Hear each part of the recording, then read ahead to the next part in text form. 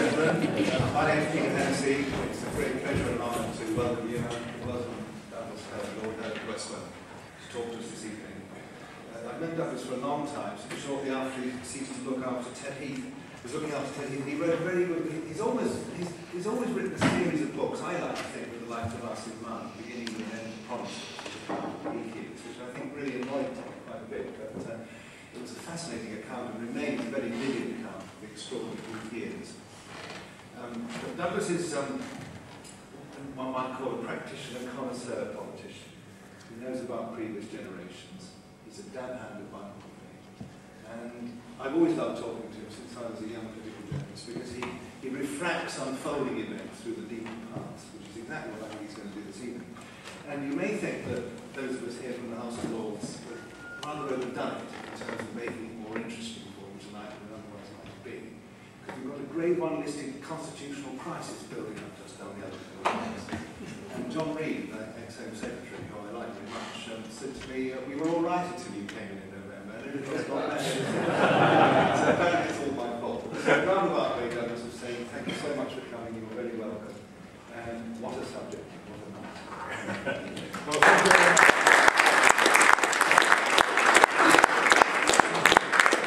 It's always a pleasure to come and talk to an audience which seems to be largely composed of Peter's pupils, and I'm very grateful to you for giving me this opportunity.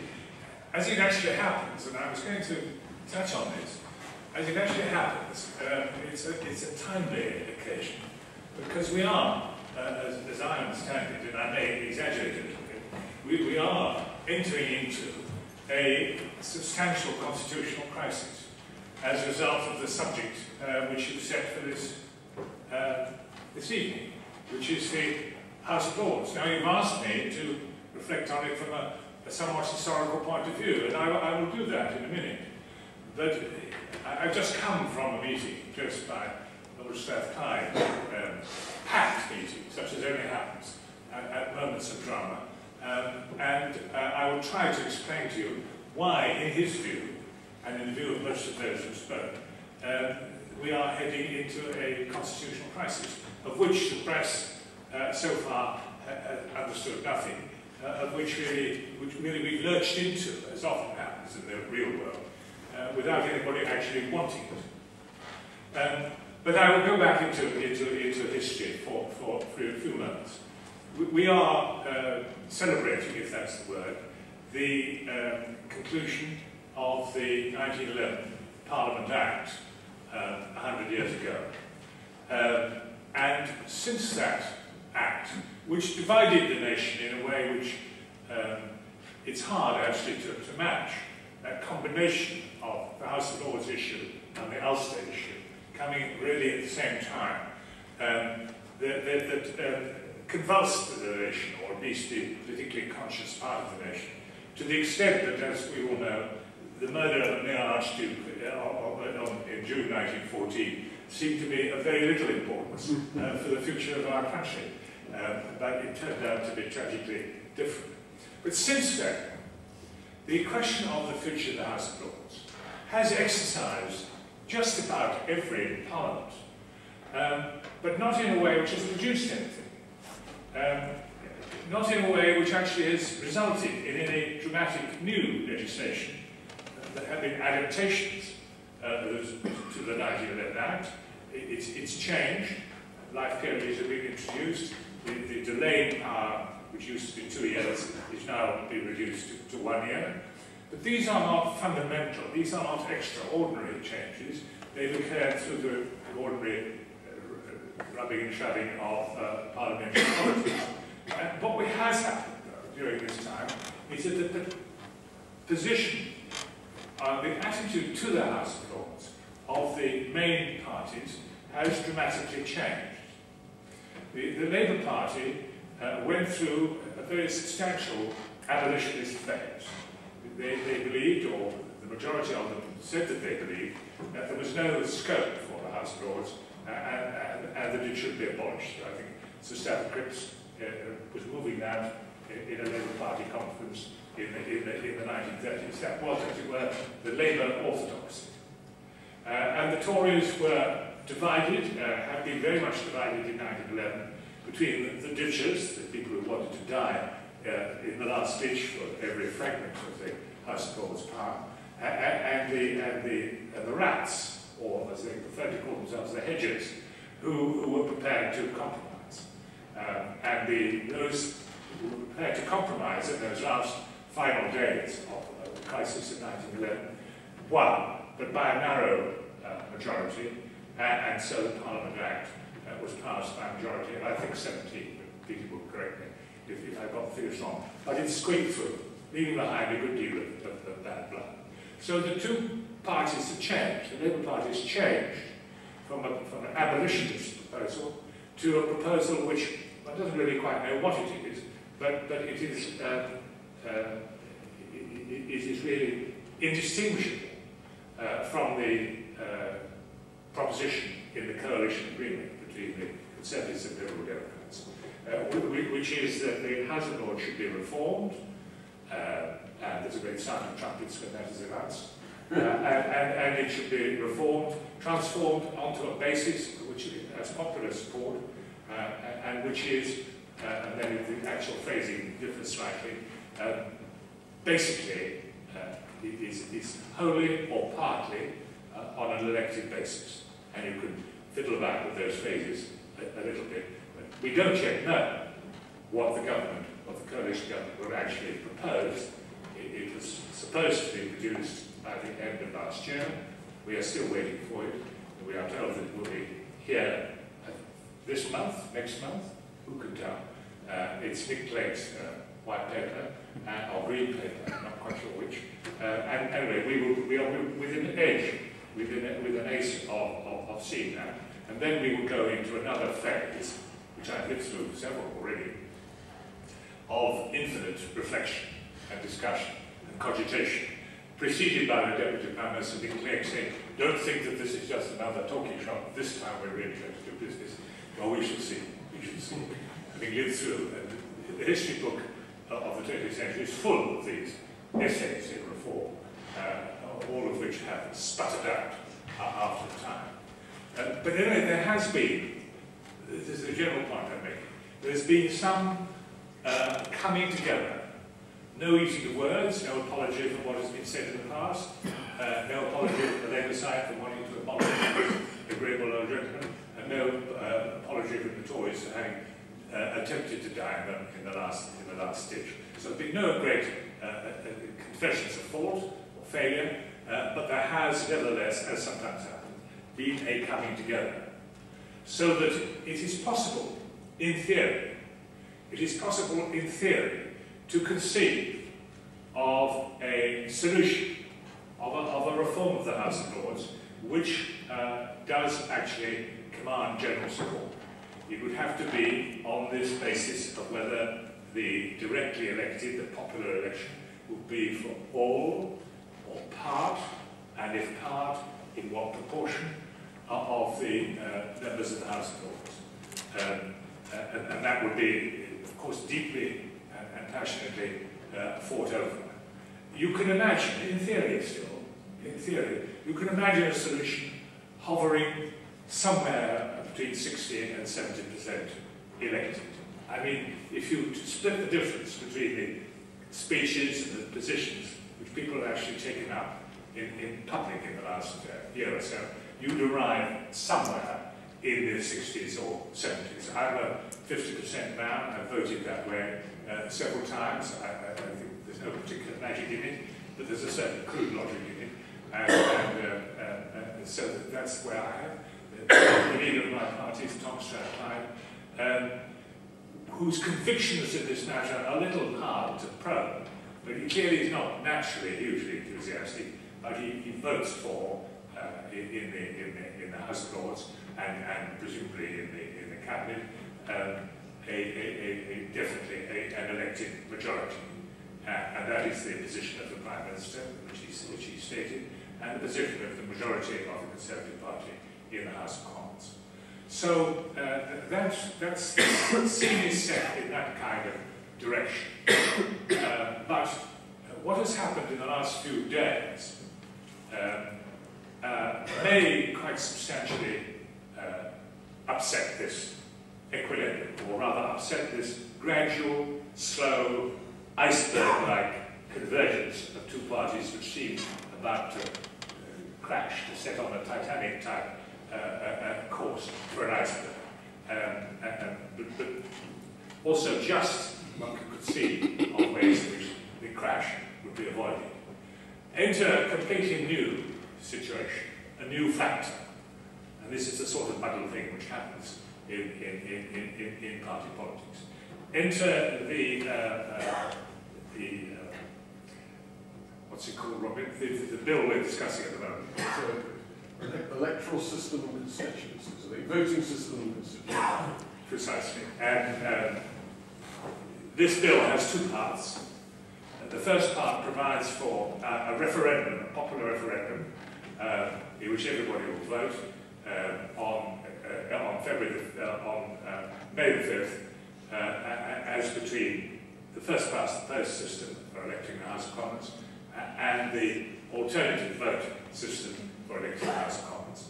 And the Liberal Democrats in the coalition are in favour, probably would be in favour of a full PR system. AV is not a full PR system, but they've agreed that the referendum should be on an AV versus first past the post choice. That is the first part of the bill now which is passed the House of Commons and which is now in the Lords. The second part, and the part in which the House of Lords, as we speak, is locked more or less deadly in combat, is concerning the restructuring of constituencies, the reduction of the House of Commons from 650 to 600 members, quite a substantial reduction, partly driven by the need to save money and partly driven by the thought that the politicians are not all that popular at the moment, and the electorate on the whole would welcome if there were fewer of them. And that is the second part of the bill. And this bill, as I say, is being debated as we speak in the House of Lords, having already passed through the House of Commons. And the Labour Party, I'm sure without any encouragement from crossbenchers like Peter Hennessy, or Robin Butler, have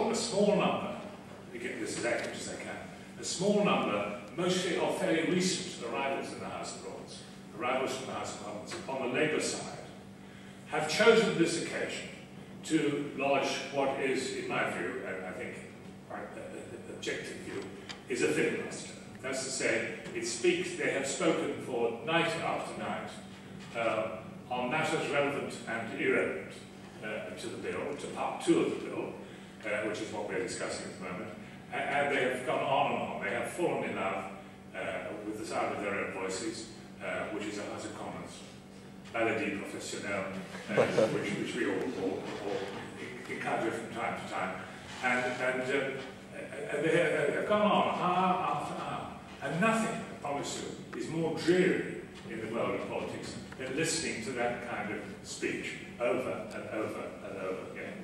And people go to sleep, they become indignant, and then they become resigned, really, to this ludicrous waste of time.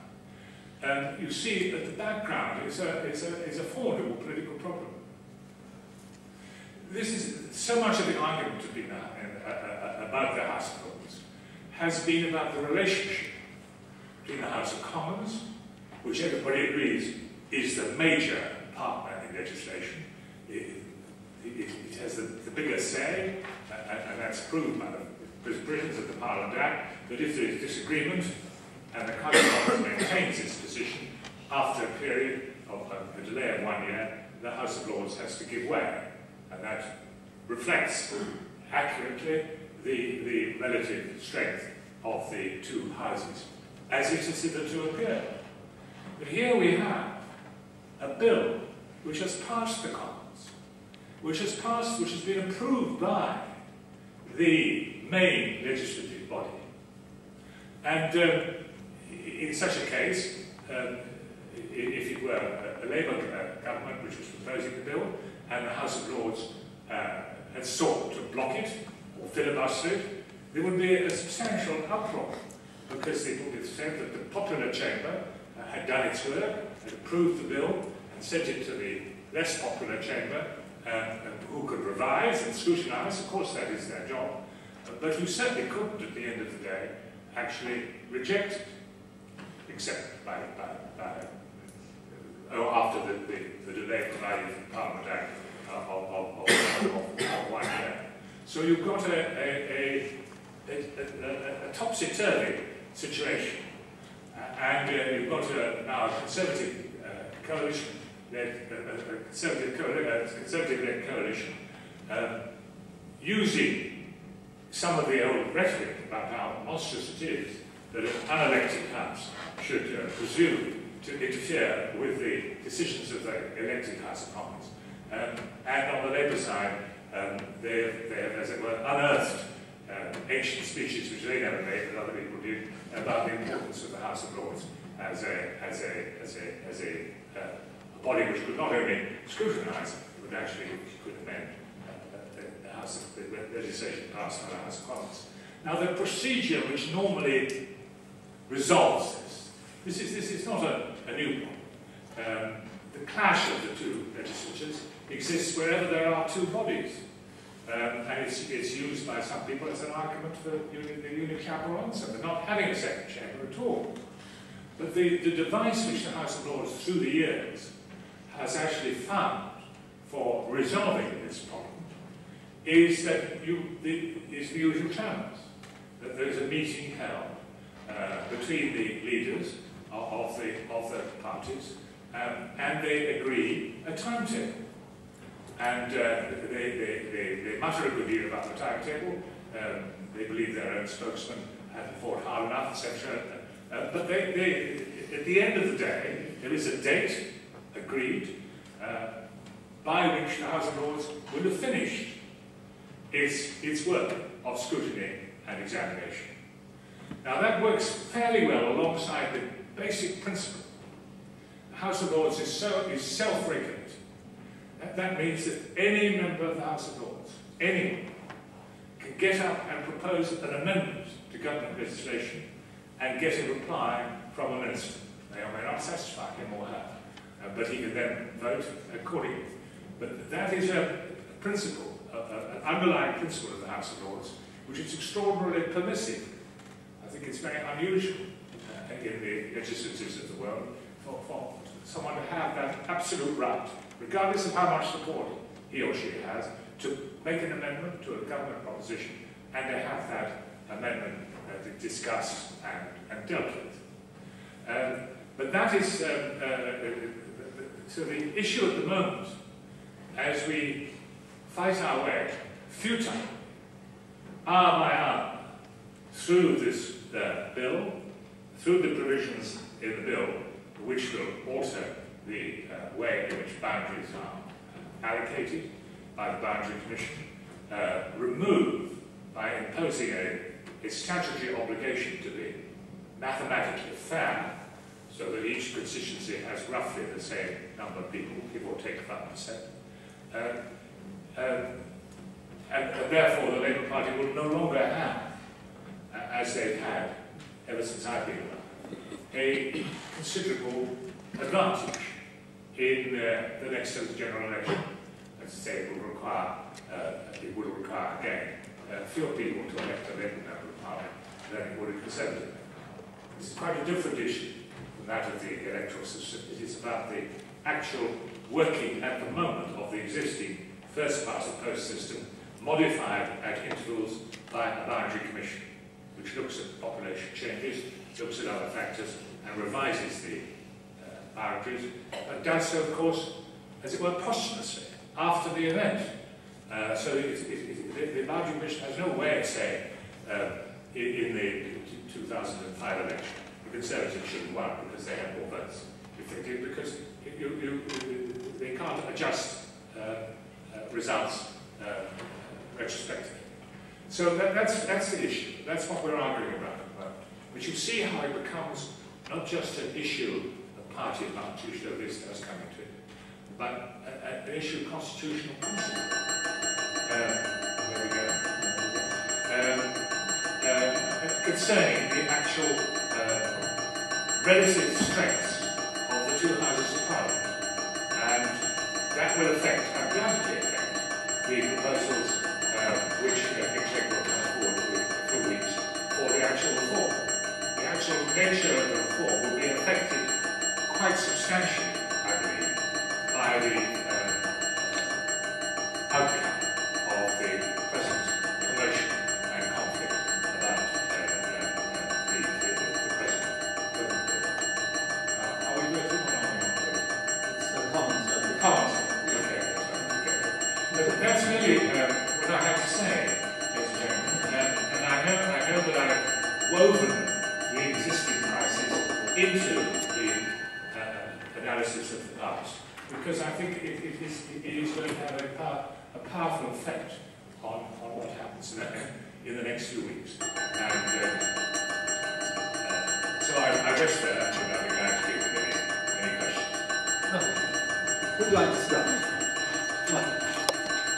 You have mentioned David Steele and talked about backbenchers. Would it be true to say that the majority of the House would prefer to have an appointed system rather than some kind of election system?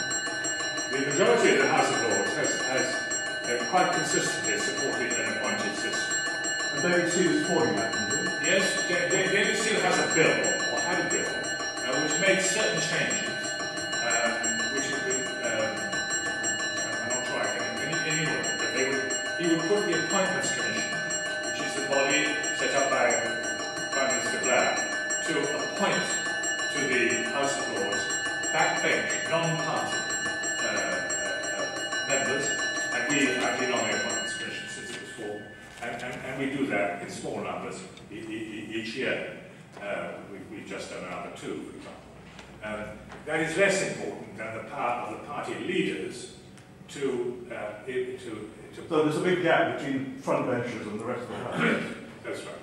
So David Steele is against, I think, has become less enthusiastic as the years have gone by the idea of an elected House. And this proposal is his proposal, the Steele proposal, the Steele bill, is an attempt to update, modernise the existing system. I think he would say probably that's pending an overall reform. But he's one of the many people who doesn't think an overall reform is going to come very quickly, and therefore wants to improve the present system. Thank you. He would dispose of the remaining hereditaries. And he would dispose of the remaining hereditaries by refusing to have by-elections. I mean, one of the oddities of the solution which Tony Blair and the Tories worked out, and Robert Cromwell worked out to settle the immediate problem 4 or 5 years ago, was that when a hereditary peer, whom the 92 dies, there is a by-election. Yes. And the hereditary peers, remaining surviving hereditary peers of his party, go into a huddle and choose someone to take his place, so that the hereditary system is not going into peaceful liquidation by the processes of death. The great Reaper is not left to do his work in a tidy way, but there are actual by-elections, which is, I think, absurd. And Steele, anyway, will do away with these by-elections, which I think are past their sell-by. Yes.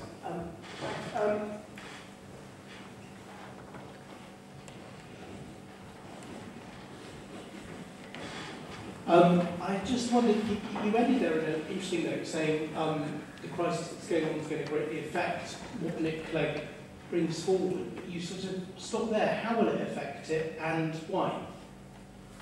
I did what? So how will the current standoff affect what Nick Clegg brings forward and why? Do you see what I mean? I wasn't... Because I think it will affect in ways which I can't exactly predict, but I think it will have an effect on how people view what will be the Clegg proposals, how he strikes the balance, if he does strike the balance, between a wholly elected House and a wholly appointed House.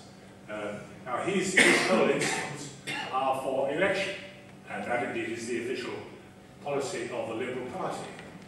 But if the result of more and more people coming in from a process similar to, different no doubt in some ways, from the way the House of Commons is elected, and if they bring into the House of Lords habits of filibuster, which are alien to the House of Lords, and which are not part of the House of Lords tradition or rules, then it will be less likely that the House of Commons and the House of Lords will approve those particular proposals. So there will be, whatever Clegg proposes, the reaction to them by the body politic will be affected, I think, by what happens over this particular bill, and this tumult over this particular bill.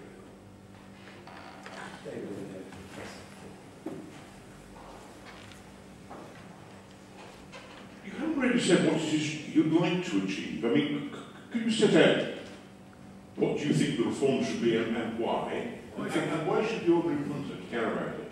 Is that my what? Should the ordinary punter in the street care about it? Well, how will it improve the business of government? The second question is more difficult to answer than the first. I've been very clear, though, that I'm a 50-50 man, right?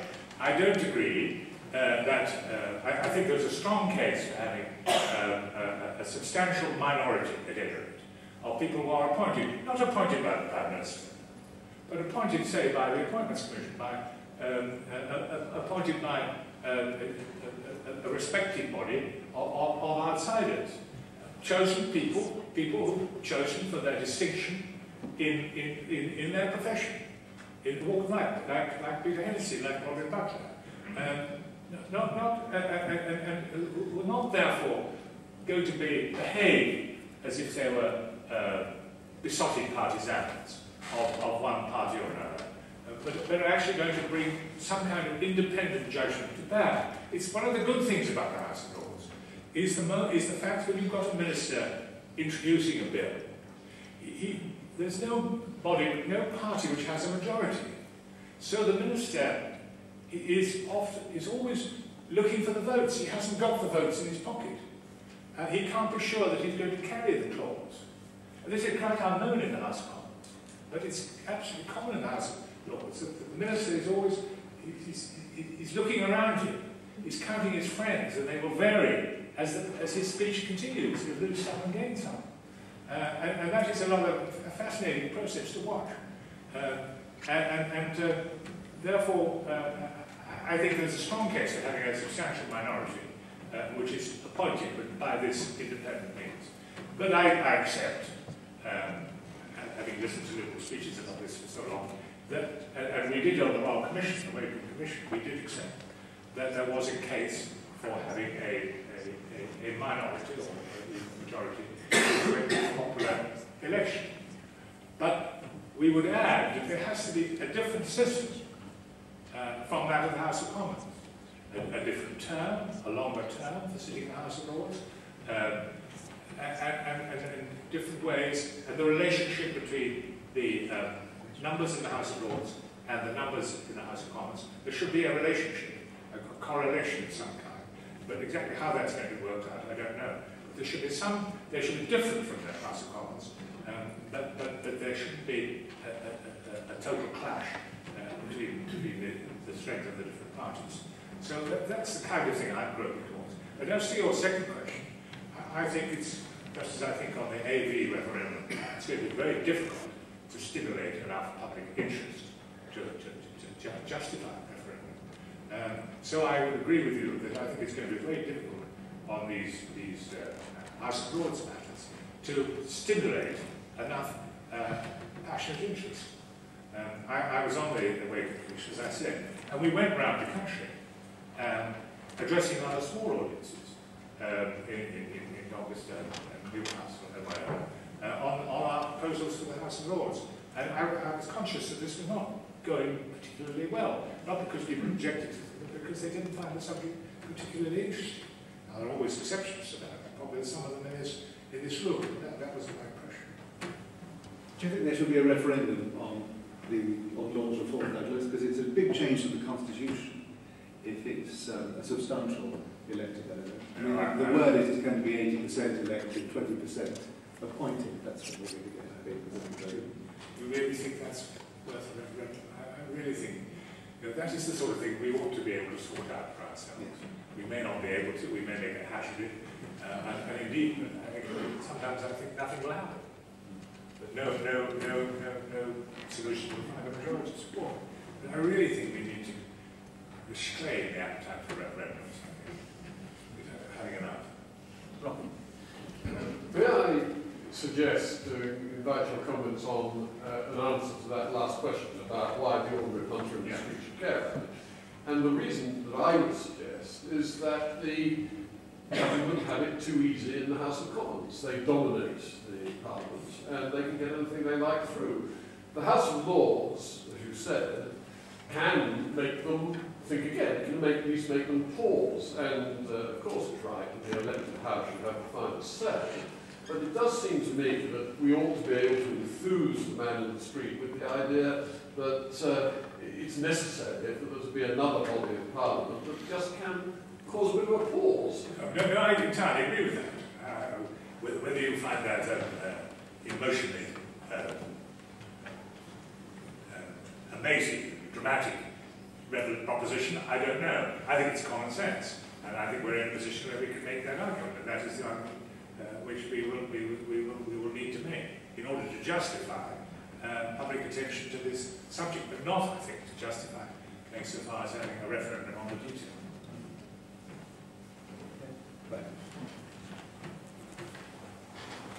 Lord Hurd, given the gap that you described that's opened up between the public electorate and Parliament, and drawing on your experience of foreign affairs and knowledge of other parliamentary systems around the world, do you think it's still sustainable to argue, as Churchill did, that our system is worst in all the world, except for all the rest?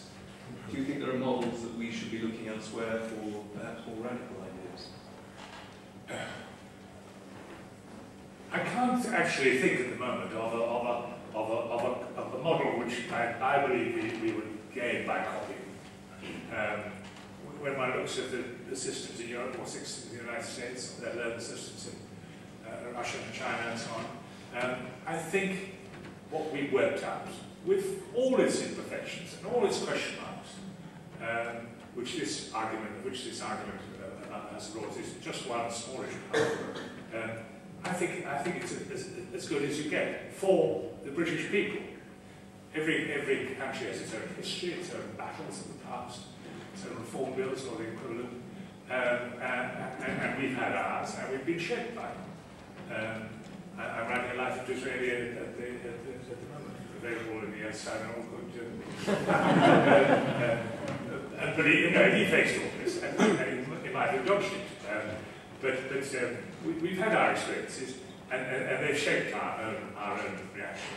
I think I wouldn't go along with the great Duke of Wellington, who said that not only was ours the best system in the world, but if he was asked for advice by any other country, he would have no hesitation in suggesting that they move to our system as soon as possible. I wouldn't go quite as far as that, because I think each country has its own formation. It's formed in a different way. But I think that for what we have, we should hold it. Yeah. Do you think there's a potential role in the appointment to the House of Lords in rebalancing perceived problems with the electoral system? So in a way, joining the two issues to in effect appointing on the House of Lords the elected proportion of the House of Lords in a way of addressing any imbalance caused by a first past the post or even an A-B system?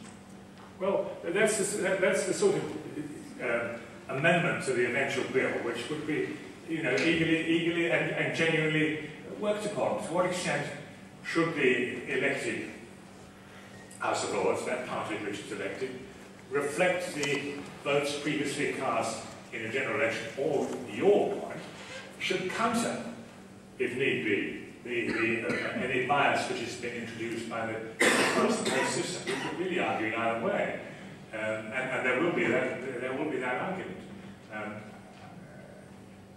So I think I rest it there. there is a case for a relationship between the House of Commons results and the membership of the House of Lords. There's a case of relating these two. Exactly in what way you do that, I think, would matter for endless debate.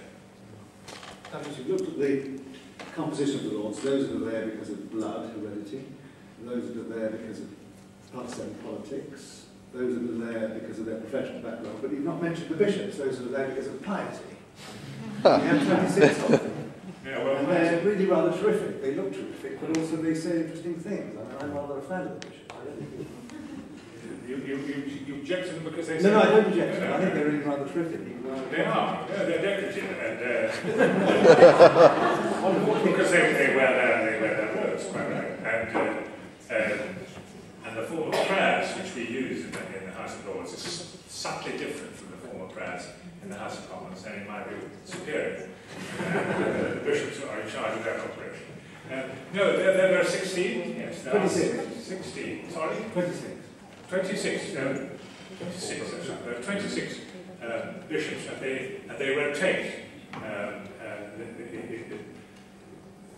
According to the CUL, some are, it's more complicated than I'm getting into deep water. Some are ex officio. Three of them. Three of them. Yeah. Durham. London, Canterbury, two, York. they do. And then the others, seniority. And the others are rotated. They rotate according to the importance of their seats, and they vary a good deal. Some, like the Richard Harris, the late Bishop of Oxford, until recently, but he's been made alive here, actually by Tony Blair, just on his own merits, as it were, although he's no longer an elected, no longer a bishop. I'm in favour of having that. They're not big enough, they're not numerous enough to impose anything upon the House of Lords, and I think they are, broadly speaking, a civilising influence. But it's wrongly sorted out. The reason I had 16 in my mind is because we thought on the Wakefield Commission that 16 was the right number for Anglican bishops, and that the remaining 10 should be divided between different faiths. There's a problem about that, which is that different faiths are extraordinarily difficult to select. The Vatican, for example, doesn't want to have a seat, doesn't want the Cardinal to sit in the House of Lords, although the Catholic Church and the Church of Scotland, in Scotland, had a rather different view. It can be very hard to find the right Muslim because there is no structure in the Muslim world corresponding to the Church of Rome or the Church of England. And similarly with other, with the Chief Rabbi, there is a problem because with the Church of Scotland there's a problem because the moderator of the Church of Scotland is only in power for 1 year, and he moves on. And obviously, I don't think I would expect them to move in and out of the House of Lords at quite that pace. So we looked at this in some detail, and were baffled. So we came to the conclusion that 26 is too many, that 16 is about right, and that you would have to have a detailed argument about how to divide the 10 remaining. Do you feel that the removal of the law lords from the House of Lords has essentially had a detrimental or beneficial effect overall? Well, I think I don't think either really. I think we've absorbed that change without any great difficulty. I don't know. I really don't. I think the law lords made a contribution. I think the House tended to fill when it was seen that the law lord was speaking or about to speak, and that's a reasonable test of influence. But the numbers were not great. The quality was high, and in a way, I think the whole business of the Supreme Court was mishandled, and the Prime Minister at that time thought that something was quite simple, when in fact it proved to be rather difficult, namely abolishing the role of the Lord Chancellor. But we've learned to live with that. We've absorbed the loss. Yes.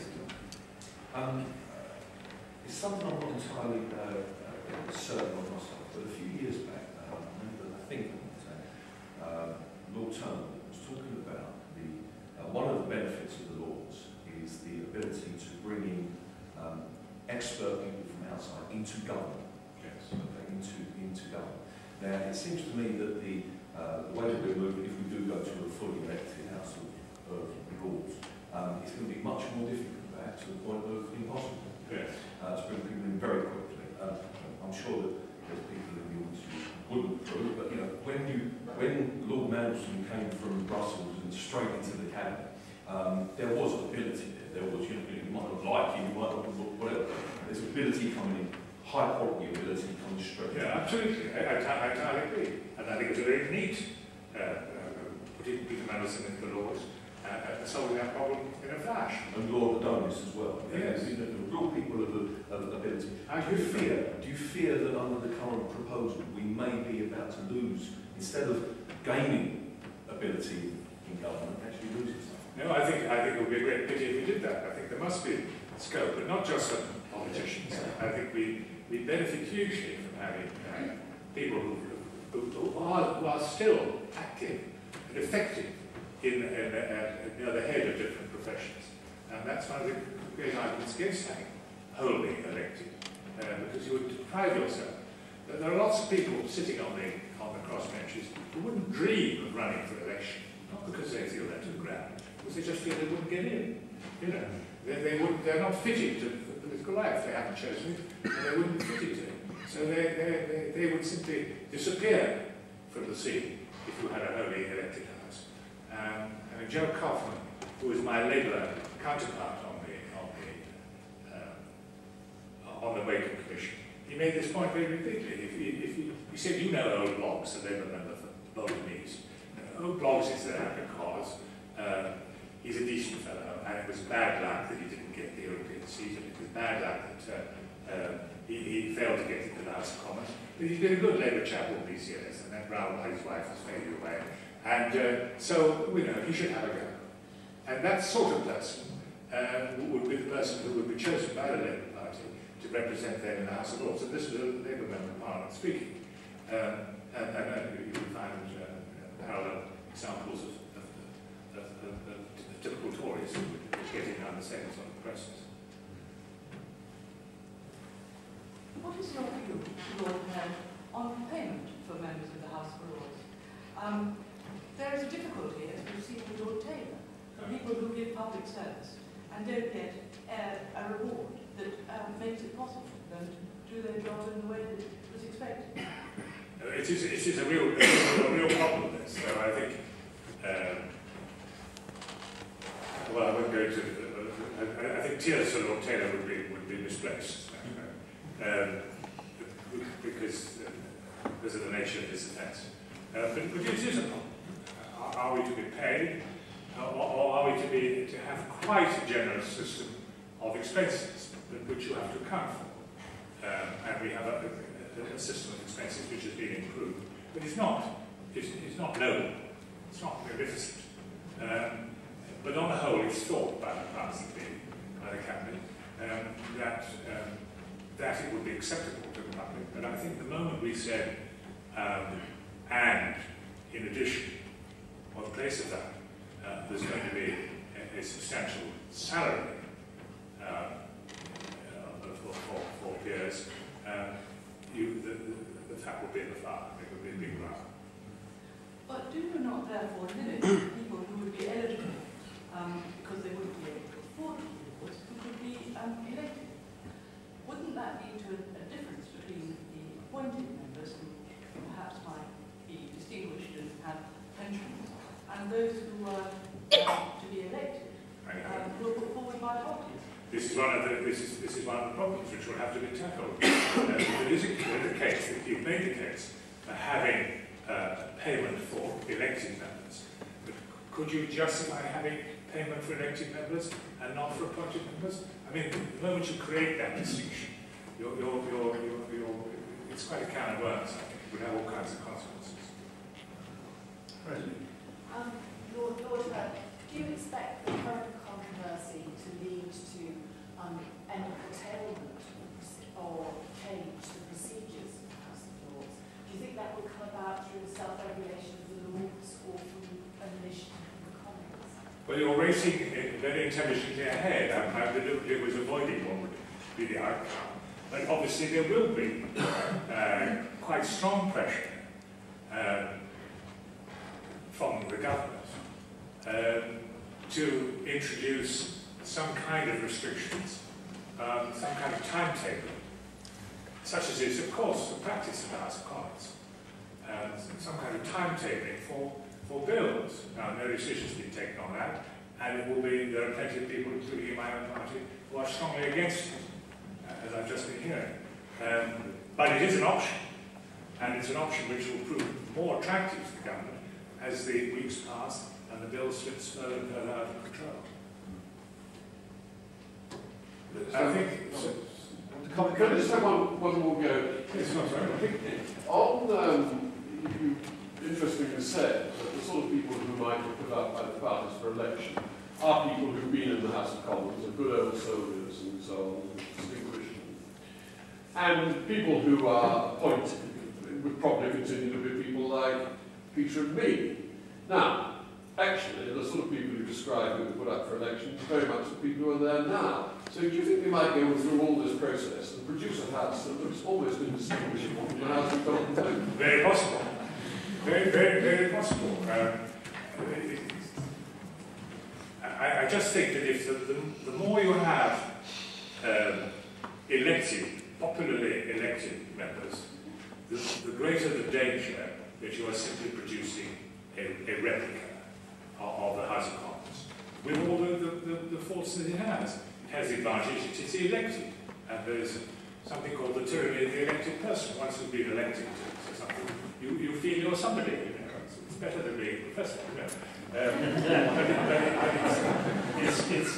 There is a feeling when you've been elected to something. This is something rather special, and that would spread.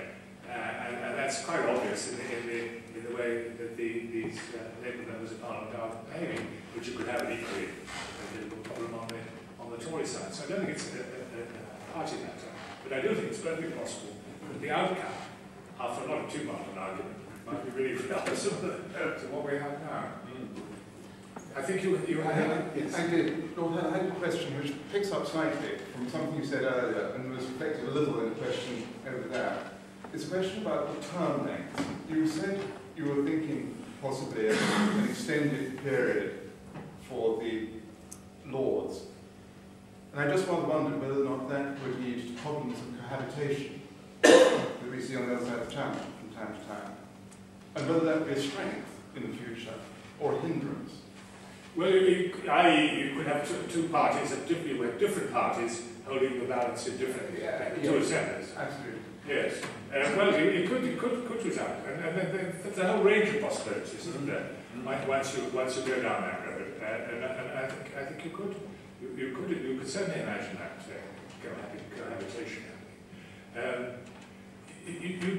You could have 9 years instead of 5. I mean, there are all kinds of variations and games you can play with that business of numbers. I think the argument for having a longer term and for having some restriction on people going into the House of Commons after a period in the House of Lords, if there should be some sort of gap, maybe, is one of the things we suggested. There should be a gap, maybe 10, 15 years, between somebody being elected to one house and being elected to another. With various different ways in which you can emphasize the difference between the two. You could have different election systems, for example, for the different kinds of election. There are different ways, all kinds of different ways in which you could differentiate the two. But at the end of the day, the big difference is whether you're elected. The legitimacy point is linked to that. If you had a small number, 150, say, elected members of the House of Lords, there would be huge constituencies that would embrace inner city, suburb, rural, small town, in a way that normally our zone constituencies don't. And they would almost certainly come in on proportional representation. And they could say, we're more legitimate than you are, we've got a bigger terrain, we've got PR, and who are you? Because the proposal will be that the powers of the Lords will remain the same, but they can't. With only good elected people, it will be a tussle. And if you wanted to push it and say, well, we're more legitimate than you, electoral arrangements are much more advanced, even if they've got AV, which I suspect they won't. You can see all sorts of changes in the emotional jungle. But the moment it happens, straight away, I think. Absolutely. Sorry, but if I may just clarify what I was just thinking about, was that if you started the term with a landslide, say, like the initial moments of the last Labour government, and you happen to coincide at that point or at that period, and I think that the elections would probably need to be on the same day, my guess is right, then you might start with an overwhelming sense, even though the proportion is relatively small in the upper house, in going in one direction. Then after a period of years, and of course actually it's taken a decade to work its way through this one, so the 9-year system might catch the change in times, but it might be much earlier. Yeah. You might then find you've got, on the one hand, going with you, and then suddenly it sort of slows up. As it backs up, and then of course there's the classic. You said a disaster. I mean, that's what President Obama is dealing with now. You know, these things are not disaster, they're challenges, but their politics are meant to be for intelligent people. And, and these are exactly the sort of challenges which you should be ready to think about and solve if you're going to politics. And there'll be an unintended consequence of whatever, if there is reform, that not one of us has got a sense of. Because there always is. It sounds long, doesn't it? This isn't an argument against constitutional change, far from it, but there's always some consequence that shunts on that you don't anticipate. No, that's perfectly true. But it's a great scheme for avoiding boredom. It is, as we've seen, it's a subject of infinite variety and probably infinite opinions, you know, which is why it's taken so long to say. Time for, yes, sir. You've talked about possibly having a 20% elected. The public's attitude to politicians is that they're thoroughly untrustworthy. We've seen a collapse of trust in the Commons. People are voting in large numbers. It's going down and down. Parties are shrinking. If you have a system which presumably will include some party lists, will include people who have formerly been in the Commons, standing for election rules, isn't there a real danger that the public will say, oh God, another lot, they're all the same, they're all hopeless, and actually you won't have legitimacy in the eyes, or not real legitimacy, whatever the rules say, in the eyes of the public? No, the question of legitimacy is very interesting. I mean, which is the more legitimate? A member of Parliament who's got quite a good majority in his constituency, like fiddle the expenses, or the Vice-Chancellor of the local university who's renowned everywhere for his wisdom and good sense. You know, these are balances between two different kinds of human being, and you just have to make up your mind which you prefer. Tom Major said, did he not, the answer is not more politicians. Yes. Cool. Well, that's why we're reducing the size of the House of Commons under this the second part of this bill, from 65 to 60. We've got to reduce the size of the House of Lords. That's because it's 750. It's going to rise to 800, isn't it? Before the next one. And there's no room for us to sit. The seating problems become acute, and we, some of us are quite large in the beam, and we have to sharpen and shuffle in a delicate way in order to have a seat. Yes. Yes, sir. The assumption seems to be that the current crisis is going to end up in a curtailment of the Lord's power. But isn't the answer actually giving you a bit more power so you can do away with the mischief of putting two bills together and calling them one? Well, I mean, the party argument to that accusation is they're both concerned with fairness, the fairness of having elections in a decent way, and in a way that the public wants. That's the link between the two parts of the bill. Giving the House of Lords new power, I don't think it's not really a runner. It's not really something that people are arguing about. The present powers, which are a delaying power and a power to insist on answers, that's not to be neglected. Insisting on answers. If you've got a minister in a tight spot, twisting his difficulties, making them more intense in the Lords. It's another way of doing it. You get a second go at it, actually. And this can sometimes be quite important. So, all these things, so many of these things are a matter of balance. I don't think we've got the balance exactly right, but I think that as we proceed and try and improve the balance, we should be careful not to throw the baby away. Well, Yes, please. Yes. Very patient, good man. Very patient. There have been some mutterings that the ongoing deadlock could lead to the government proposing some sort of rule change. There's further to the question asked earlier, maybe a guillotine system, something like that which exists in the Commons. Do you think this would be feasible without primary legislation? And if it would be, what procedurally, how would this rule change come about? Could we get to a guillotining system in the Lords without primary legislation?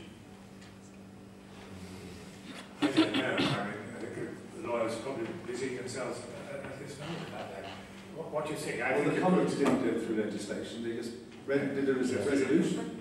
Yes. And it would all be portrayed as, well, this is a one-off, we never do it again. But once the precedent is broken, it'll be there forever.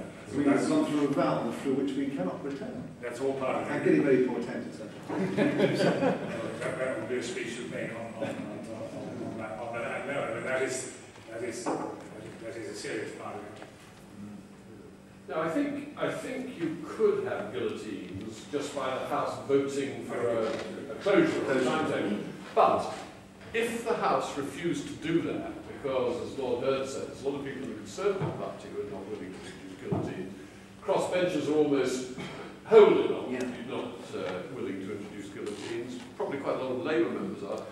You wouldn't be able to get guillotines in that way. That then might, if the government was determined to have timetables, it could only do it by introducing a bill that empowered them to have timetables. And get that bill passed. No, I mean, it's these arguments are reflected in the discussions now going on, which are fairly fundamental. Well, Douglas, thank you. You said something which I always think, I thought, even for me, very well, politics is for intelligent people. You've always acted and behaved as if that was true, which is thoroughly admirable. And, it's an aspiration. It's an aspiration, and I always admired it. It's terrific. Thank you so much for wide-ranging and linking it with what we're all facing now. And you're quite right, it hasn't been reported that thoroughly in that way, but it's a... The press doesn't understand the House of Lords. No. Well, I don't. I mean, it's going to take me another 4 years, so I do sympathise with the press. 5 years probably, but even so, there is this drama. And unless you get pictures in the paper of people falling asleep, yes, and reliving prep schools in dormitories and all that, and I love all of that. It's the eating comedy side the press has picked up, not the constitutional crisis. I suppose that's what the press is for. Well, thank you very much, Douglas. Thank you too for the speakers on this for this evening. And Queen Mary, Miling Group, and the Politics and International Relations School. Sponsors Hewlett Packard, our new friends at Babcock. Most of all, thank you all for coming. Thank you.